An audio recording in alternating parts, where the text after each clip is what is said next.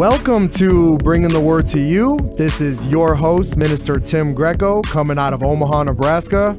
We know how hard and difficult it is to get to church and Bible study, so that's where this ministry brings the Word to you. You know, God is a good God. God is good all the time, and all the time, God is good. All thanks to my personal Lord and Savior, Jesus Christ, for the opportunity to teach His Word. Thanking Him for taking me where I once was to where He has brought me to today. We want to thank everybody for tuning in today, as this is the day the Lord has made, and we will rejoice and be glad in it.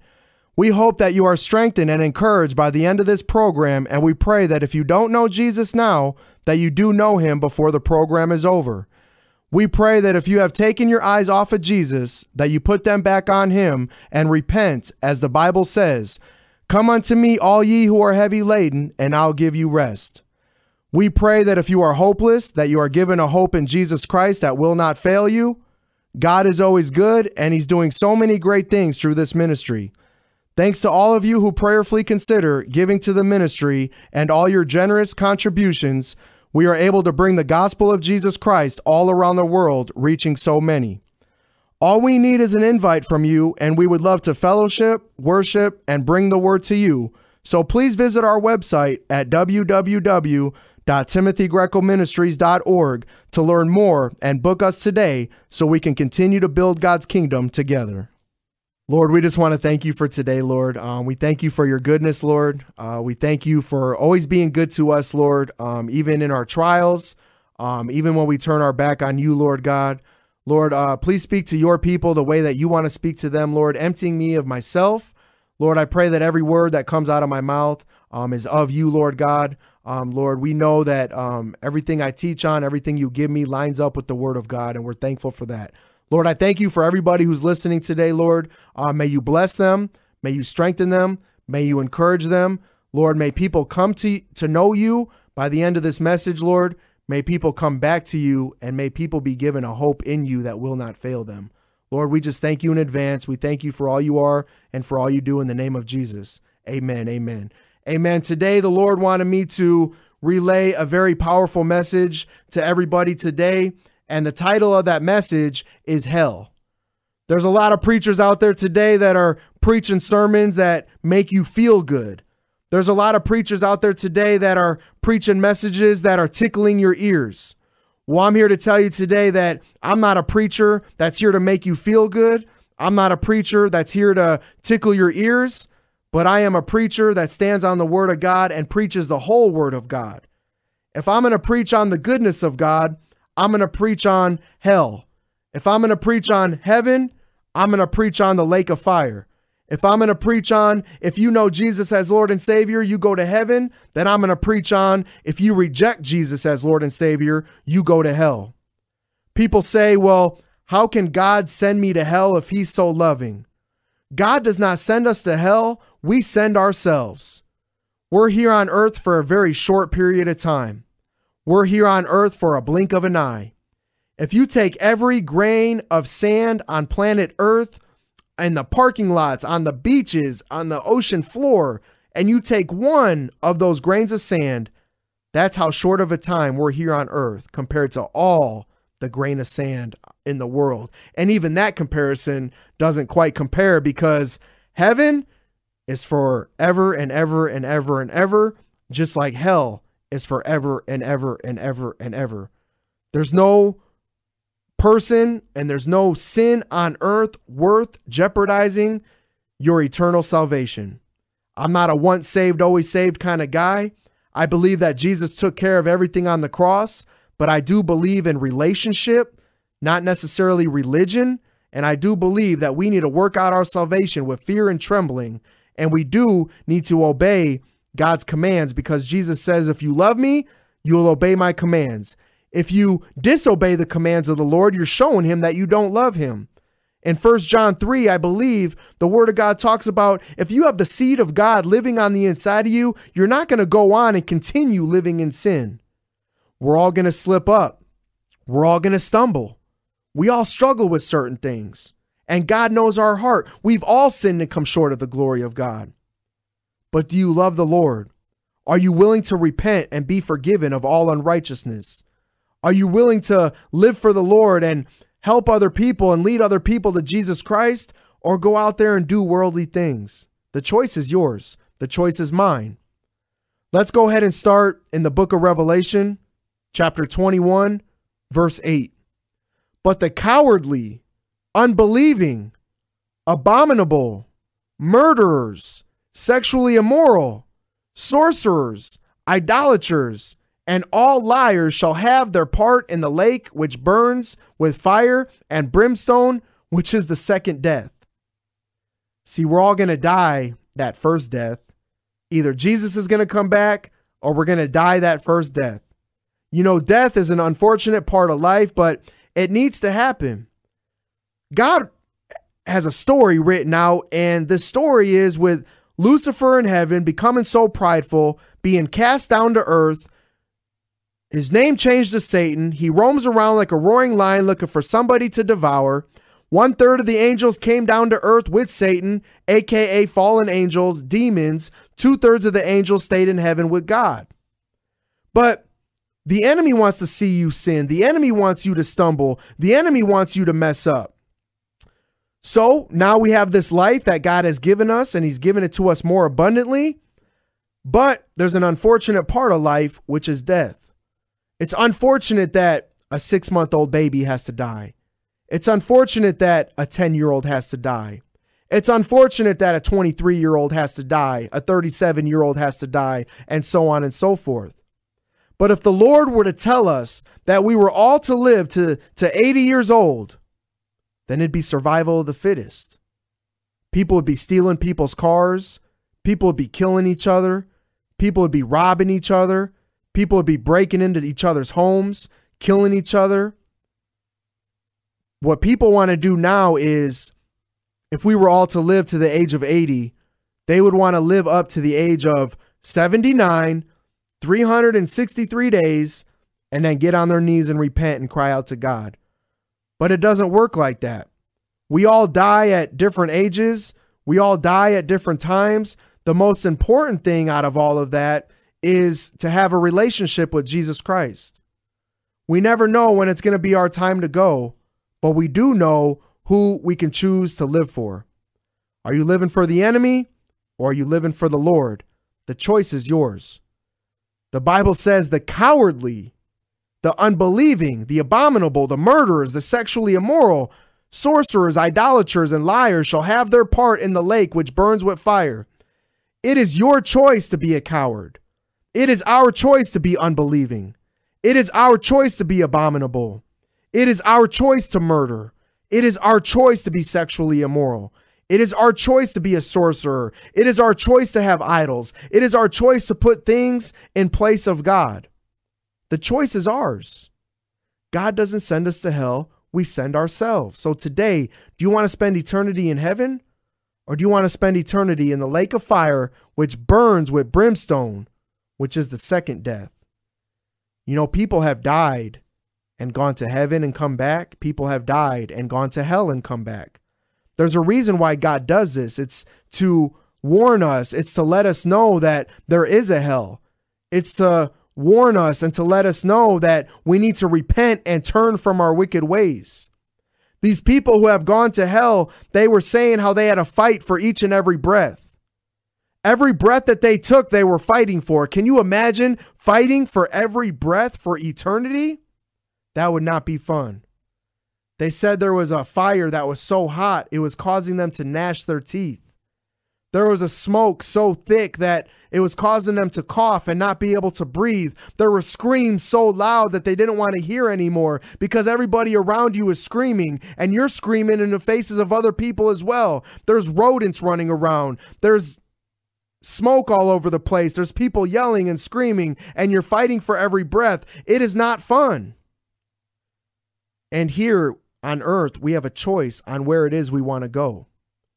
Do you want to continue to live as a drunkard? Do you want to continue to live getting high? Do you want to continue to live sexually immoral? Do you want to continue living watching pornography? Do you want to continue living being a liar? Do you want to continue living stealing? because those are the ones that have their part in the lake which burns with fire and brimstone, which is the second death. But there's good news. God said that if you repent of those things, you'll be forgiven. God said if you turn from those things, you will be forgiven. The choice is yours to continue living that way or to repent and turn to God. Matthew 25:46. And these will go away into everlasting punishment, but the righteous into eternal life. Everlasting punishment does not sound too fun. Everlasting punishment does not sound too joyful. Psalm chapter 9, verse 17. The wicked shall be turned into hell, and all the nations that forget God. There are people today who are turning their back on the Lord. There are people today who are turning their back on Jesus. There are people today who are doing whatever they want, whenever they want, wherever they want. And the Bible says that they are wicked and they shall be turned into hell, and all the nations that forget God. 2 Thessalonians chapter 1, verse 9. These shall be punished with everlasting destruction from the presence of the Lord and from the glory of his power. See, a lot of preachers today are preaching feel-good messages. A lot of preachers today are trying to tickle your ears. A lot of preachers today have hidden motives and they want your money in the offering basket. So they're going to preach about heaven and the goodness of God and make you feel good. But I believe that if we begin preaching more on hell, it can scare people into salvation. We start preaching and teaching about hell. We start preaching and teaching about everlasting punishment. We start preaching and teaching about the lake of fire, which burns with brimstone. Hopefully that'll bring somebody to salvation. When I was out there getting high, when I was out there getting drunk, when I was out there doing whatever I wanted to do, whenever I wanted to do it, I didn't really know much about hell. But once I started to learn more about hell, and there's a lake of fire which burns with fire and brimstone, and there's gnashing of teeth, and there's people yelling and screaming, and there's thick smoke everywhere, and everybody's fighting for their next breath, and it's a place of torment, that's what really helped me to be freed and healed and delivered and set free. Every time I would look at my watch, I would see the second hand on my watch tick, and I never knew if that was the second that Jesus was going to come back. So here I am getting high, and here I am getting drunk, and here I am doing my own thing, and I'm watching the clock. I'm watching the second hand. I'm watching it tick on my watch. I'm watching it tick on the wall. And I got really scared, wondering if that was going to be the second that Jesus came back. That's what really brought me to my knees and helped me to cry out to God and ask him to forgive me of everything and everything that I've ever done, because I don't want to burn in the lake of fire.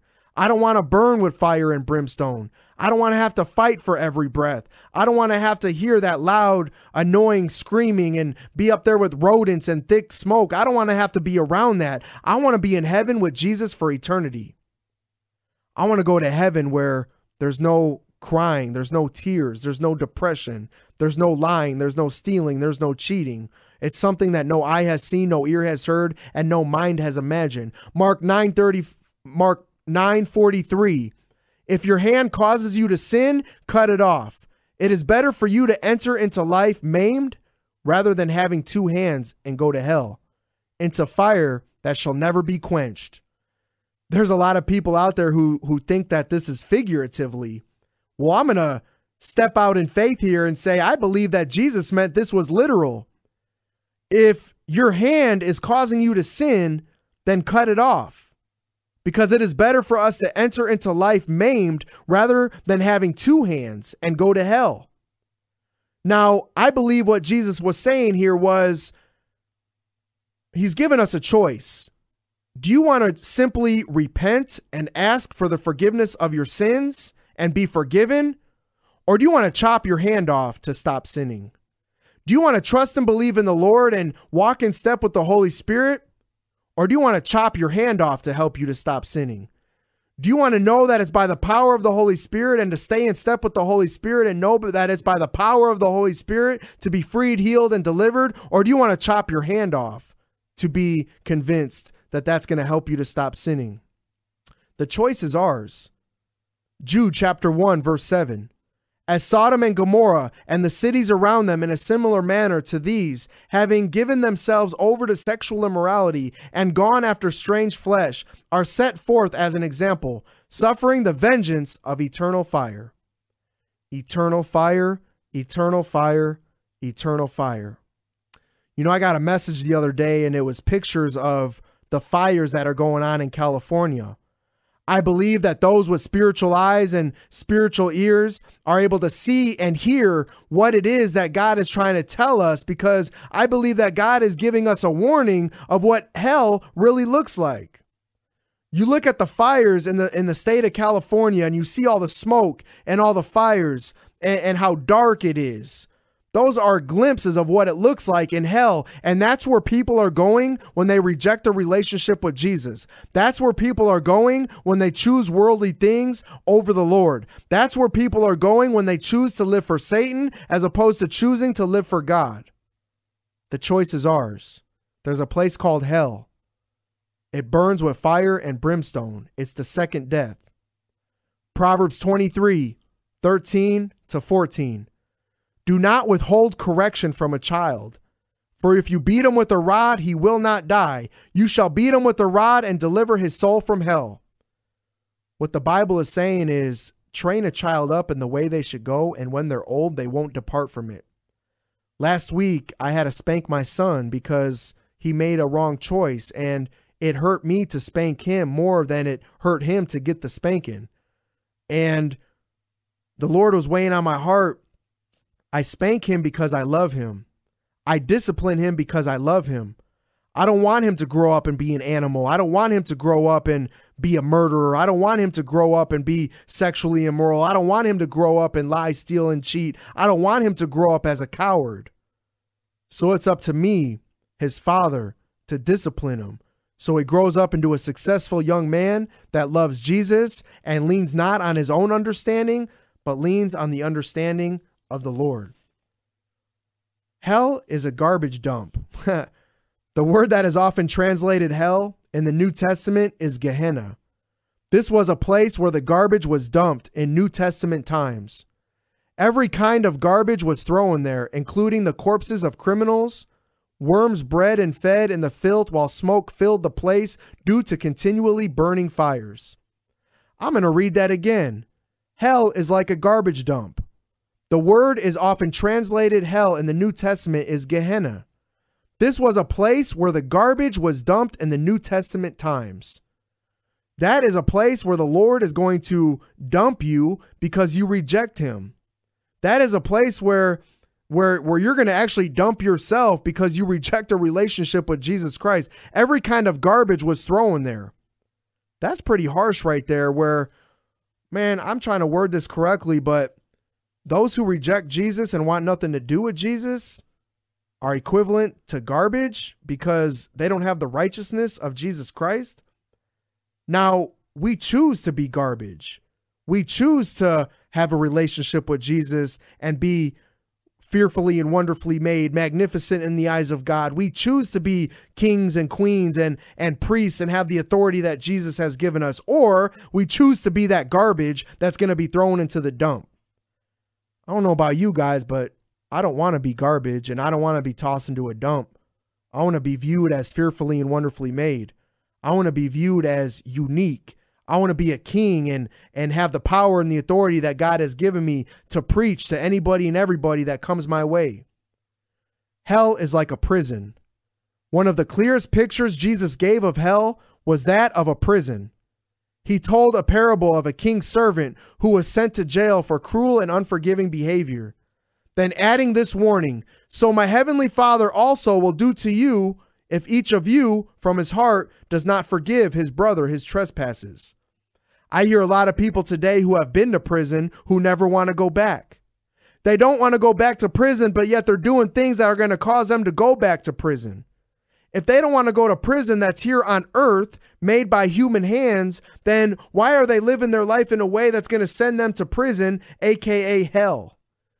Why are they doing things that are going to send them to a prison with fire and brimstone? Why are they doing things that are going to send them to hell? Why are they doing things like rejecting a relationship with Jesus Christ? The choice is theirs. Hell is a place of complete darkness. Jesus spoke of those who would be cast out into utter darkness. Jesus does not merely describe hell as darkness, but the darkness, as if to emphasize that it'll be infinitely worse than any physical, moral, mental, or spiritual darkness ever experienced here on earth. That's pretty scary. When we were children growing up and we were in the dark, we were scared of the dark. But God is saying that hell is worse than that darkness. It's a darkness like we've never seen before. I believe that no eye has seen, no ear has heard, no mind has imagined for what God has in store for those who love him.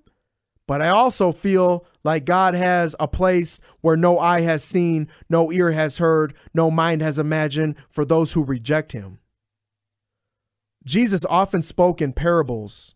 However, in Luke chapter 16, verse 19 to 31, he is relating a true story. Here is an incredible behind-the-scenes glimpse into the invisible world. When Jesus related the story about the rich ruler and Lazarus, the beggar, he was addressing it to the people who were obsessed with greed and materialism, people who were possessed by possessions. The story in Luke is one of two men. The one who owned everything ended up with nothing, while the other owned nothing but inherited everything. One went to eternal comfort, and the other to torment. The rich man, a man of means, with considerable resources at his disposal. The rich man was clothed in purple, signifying royalty. However, the rich man's sin was not wealth, but his disregard for spiritual values, which revealed itself in his prideful flaunting of resources and his neglect of a starving, disabled man at his door. Lazarus. While the rich man lived in splendor, Lazarus ate the crumbs from the man's table. We also read that Lazarus was carried and laid at the gate, possibly indicating that he was crippled also. When Lazarus died, the angels carried him into heaven. However, the rich man did not get the same treatment. It's better to have little here on earth and spend eternity in heaven than try to kill, steal, and destroy to have nothing in hell. Hades. Death is the great equalizer. The rich man died just as Lazarus did, but rather than being carried to heaven, he speaks of torment. Torment is a place of suffering reserved for non-believers. I want to take this time out to encourage everybody to give their life to Jesus. I want to encourage everybody that heaven is for everybody, but we need to call upon the name of the Lord. We need to answer to the call of salvation. It's nothing that we can do, for Jesus already took care of it on the cross. However, it is by his grace, and it is a gift from him that we have the gift of salvation and the gift of the Holy Spirit. When Jesus comes back, he's not necessarily coming back for you and I. He's coming back for his Holy Spirit that either lives in you or doesn't live in you. His Holy Spirit is only going to live in you if you believe and call upon his name, if you want a relationship with him. So to get rid of any shame and guilt and unforgiveness and hate in your heart, to be freed, healed, and delivered and born again spiritually, as Jesus talks about in John chapter 3, I ask that you repeat after me. But again, it's not my words or repeating after me that's going to get you saved. It's really believing in your heart that God raised Jesus from the dead and confessing with your mouth. And so today we confess, Lord, we ask that you forgive us of our sins. We ask that you come into our heart as personal Lord and Savior. Lord, that you fill us with your Holy Spirit, that you lead us, guide us, direct us, and that you be Lord and Savior over my life. In Jesus' name we pray. Amen. I believe that if you prayed that prayer, you just got born again. If you're backsliding, just come back to Jesus. The Bible says, come unto me, all ye who are heavy laden, and I'll give you rest. Don't think you dug yourself in such a deep hole where you can't get out, because that's just a lie from the enemy. But repent and keep your heart on the things above. Keep your eyes off of this world as it gets worse and worse and worse, and know that God is going to come back to get us, and that we're going to be able to spend eternity in heaven. Don't go to hell, but go to heaven. In Jesus' name. We want to thank all of you so much for taking the time to tune in today. We hope that people came to salvation and repentance today. Please continue to partner with us, for we build God's kingdom together and put the enemy on his back. Always remember that we are already victorious, just needing to persevere and finish the race. Don't fear anything, for God is on the throne and His plan will prevail. Please book us today to come fellowship, worship, and bring the word to you. All we need is an invite. Please visit our website at www.timothygrecoministries.org and prayerfully consider contributing to the ministry, as we are so very thankful for the contributions, as they are being used to lead others to Jesus, bring others back to Jesus, and give people a hope in Jesus that will not fail them. God always seems to make a way when there doesn't seem to be one. Feel free to contact me by email at any time, timothygrecoministries@gmail.com. And if nobody told you they love you today, we love you, God loves you, and we pray you have a blessed rest of the day. In Jesus' name, let's go.